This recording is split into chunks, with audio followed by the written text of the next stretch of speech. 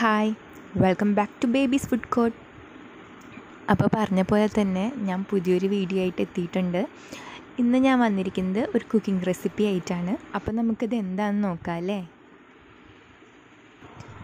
ഇന്ന് ഞാൻ ഉണ്ടാക്കാൻ പോകുന്നത് ഫിഷ് ഫ്രൈ ആണ്. അപ്പം നിങ്ങൾ വിചാരിക്കും ഫിഷ് ഫ്രൈ ഒക്കെ ഈസി അല്ലേ, ഇതിപ്പോൾ എന്തോ എത്ര കാണിക്കാനിരിക്കുന്നത് എന്നൊക്കെ ആയിരിക്കും ചിന്തിക്കുന്നതല്ലേ. പക്ഷെ നമ്മൾ സാധാരണ വീട്ടിൽ ഫ്രൈ ചെയ്തെടുക്കുന്ന പോലെയല്ല ഞാനിത് ഫ്രൈ ചെയ്യുന്നത്. ഇതിന് ഒരു സ്പെഷ്യാലിറ്റി ഉണ്ട്. അപ്പം 5 മിനിറ്റിൽ നമുക്ക് പെട്ടെന്നൊരു ഫിഷ് ഫ്രൈ ചെയ്തെടുക്കാം എന്നൊക്കെ വിചാരിച്ചിട്ട് ആണ് നിങ്ങൾ ഈ വീഡിയോ കാണുന്നതെങ്കിൽ ഇത് കാണണ്ട കേട്ടോ. ഇതിന് ഇച്ചിരി ഇൻഗ്രീഡിയൻസ് എല്ലാം കൂടുതലായിട്ട് ആവശ്യമുണ്ട്. അപ്പം ഇച്ചിരി ടൈം കൂടുതലെടുക്കും. അതുകൊണ്ട് ഇച്ചിരി ടൈം എടുത്താലും സാരമില്ല, സംഭവം നല്ല ടേസ്റ്റി ആയിട്ട് കിട്ടിയാൽ മതി എന്ന് ആഗ്രഹമുള്ളവർ മാത്രം ഈ വീഡിയോ കണ്ടാൽ മതി കേട്ടോ. ഇപ്പോൾ വീട്ടിലെന്തെങ്കിലും ഫങ്ഷനുണ്ട്, ഗസ്റ്റിനെയൊക്കെ നമ്മൾ ഇൻവൈറ്റ് ചെയ്തിട്ടുണ്ടെങ്കിൽ നമുക്ക് എന്താ പറയുക, ഒരു വെറൈറ്റി ആയിട്ടൊരു സംഭവം കൊടുക്കണം. അപ്പോൾ ഫിഷ് ഫ്രൈ സാധാരണ നമ്മൾ കൊടുക്കുന്നതാണല്ലോ. അപ്പോൾ അതുകൂടാതെ ഫിഷ് ഫ്രൈയിൽ തന്നെ നമുക്കൊരു ടേസ്റ്റൊക്കെ ഡിഫറൻസ് വരുത്തിയിട്ട് സെർവ് ചെയ്യാനാണ് ആഗ്രഹമെങ്കിൽ നിങ്ങൾക്കിത് ട്രൈ ചെയ്യാം കേട്ടോ. അപ്പോൾ നമുക്ക് അതെങ്ങനെയാണ് ഉണ്ടാക്കുന്നതെന്ന് നോക്കാം.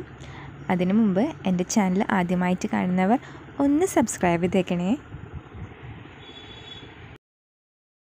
എൻ്റെ ചാനൽ സബ്സ്ക്രൈബ് ചെയ്യാനായിട്ട് എൻ്റെ വീഡിയോൻ്റെ താഴെ റെഡ് കളറിൽ സബ്സ്ക്രൈബ് എന്ന് പറഞ്ഞൊരു ബട്ടൺ കാണും. അതിൽ പ്രസ് ചെയ്യുക. അത് പ്രസ് ചെയ്യുമ്പം ഒരു ബെല്ലൈക്കൺ വരും. ആ ബെല്ലൈക്കൺ കൂടെ പ്രസ് ചെയ്താൽ ഞാൻ എപ്പോഴൊക്കെ വീഡിയോ ചെയ്യുന്നോ അപ്പോഴൊക്കെ നിങ്ങൾക്ക് നോട്ടിഫിക്കേഷൻ ലഭിക്കുന്നതായിരിക്കും. അപ്പം നമുക്ക് തുടങ്ങാം അല്ലേ. അപ്പോൾ എല്ലാവരും ഇൻഗ്രീഡിയൻസൊക്കെ ഒന്ന് നോട്ട് ചെയ്തോളൂ കേട്ടോ. ഇതിൽ നമ്മുടെ മെയിൻ ഐറ്റം എന്ന് പറയുന്നത് മീനാണ്. ഞാനിവിടെ എടുത്തിരിക്കുന്നത് മത്തിയാണ്.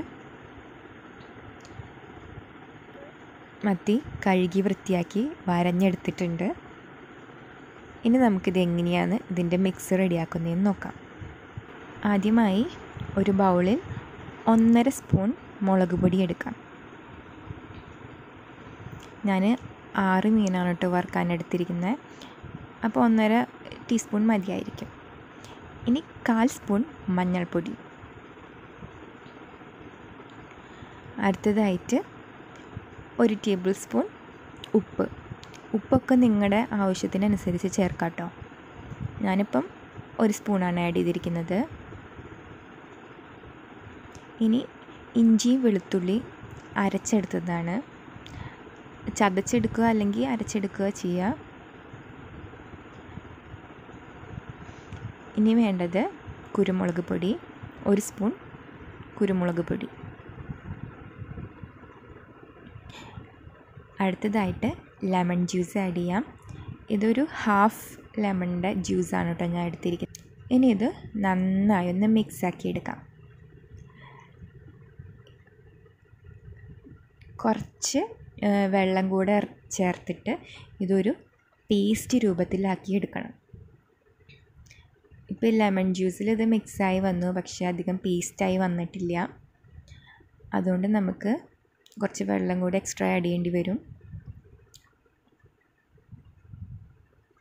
ആദ്യം കുറച്ചായിട്ട് ആഡ് ചെയ്ത് നോക്കിയിട്ട് പേസ്റ്റ് പരുവത്തിലാവുമ്പം നമുക്ക് ഫിഷ് ഇതിലോട്ട് ഇടുകയാണ്.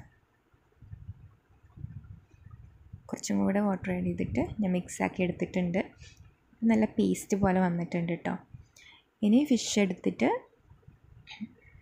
നമ്മൾ നന്നായി മാരിനേറ്റ് ചെയ്തെടുക്കുക. അത്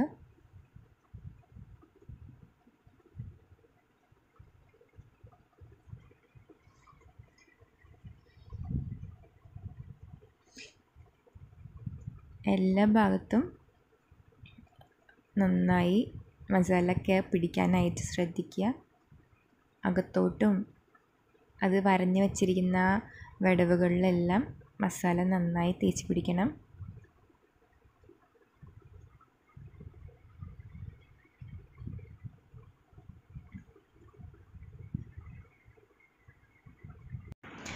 ഇനി ഇത് 1/2 hour ഫ്രിഡ്ജിൽ വെക്കാം.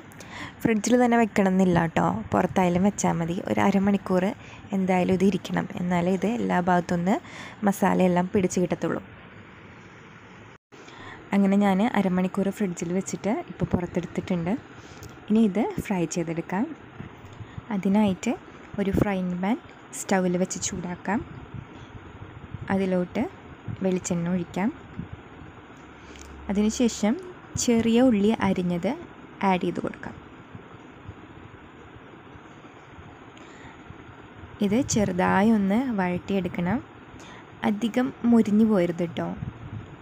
ചെറുതായിട്ടൊന്ന് കളറ് മാറി വന്നാൽ മതി. അപ്പോഴത്തേനും നമ്മൾ അടുത്തതായിട്ട് ആഡ് ചെയ്യാൻ പോകുന്നത് കറിവേപ്പിലയാണ്.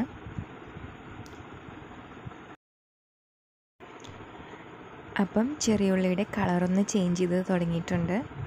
ഇനി നമുക്ക് കറിവേപ്പില ആഡ് ചെയ്യാം.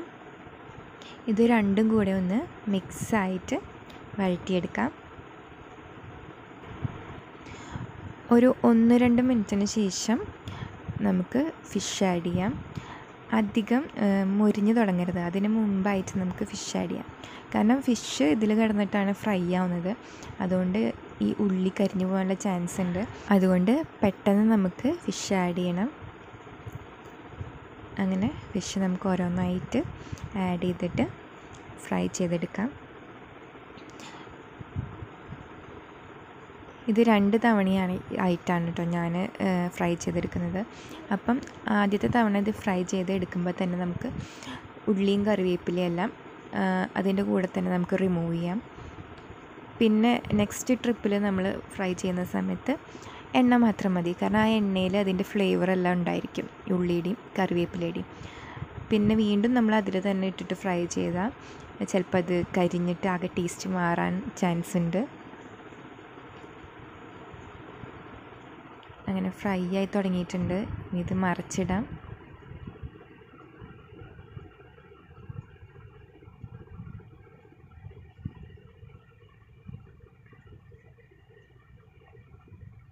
ഇപ്പോൾ ഉള്ളിയൊന്നും കരിഞ്ഞു തുടങ്ങിയിട്ടില്ല കേട്ടോ. ഉള്ളി കരിയാതെ പ്രത്യേകം ശ്രദ്ധിക്കണം.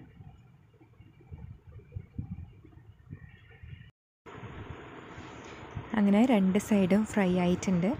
ഇനി ഇത് നമുക്ക് കോരിയെടുക്കാം.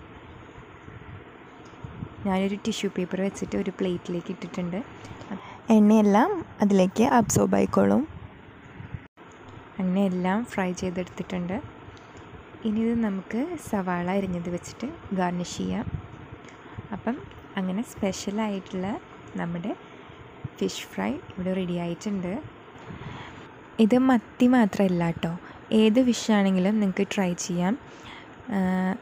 നല്ല ടേസ്റ്റി ആയിരിക്കും. എല്ലാവരും ഇത് ട്രൈ ചെയ്ത് നോക്കിയിട്ട് അഭിപ്രായങ്ങൾ പറയണം. അപ്പം വീണ്ടും അടുത്തൊരു വീഡിയോ ആയിട്ട് ഞാൻ വരുന്നതായിരിക്കും. നിങ്ങൾക്ക് ഈ വീഡിയോ ഇഷ്ടപ്പെട്ടിട്ടുണ്ടെങ്കിൽ എൻ്റെ ചാനൽ സബ്സ്ക്രൈബ് ചെയ്യാൻ മറക്കരുത്. പിന്നെ അതുപോലെ തന്നെ ഫ്രണ്ട്സുമായിട്ടൊന്ന് ഷെയർ ചെയ്യുക. Thanks for watching. അപ്പം നമുക്ക് അടുത്ത വീഡിയോ ആയിട്ട് കാണാം. അതുവരേക്കും ബൈ.